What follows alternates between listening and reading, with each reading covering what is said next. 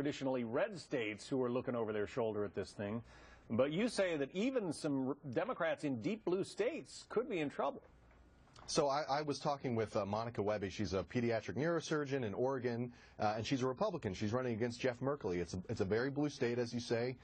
He's a Democrat there, and but he could be in real trouble. Oregon's had some of the worst problems with Obamacare. Their own exchange website has had more glitches than the federal website. They fired their director for their program, and so Monica Wehby, she's a woman. She's a Republican. She's raised $500,000 in the last quarter of 2013.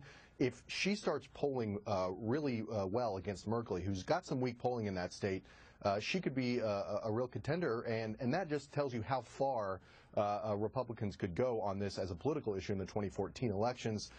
If Republicans are closing the gap in Oregon, Obamacare is a big reason why, and Democrats should be scared. Let's talk some numbers with Ed O'Keefe, congressional reporter for the Washington Post.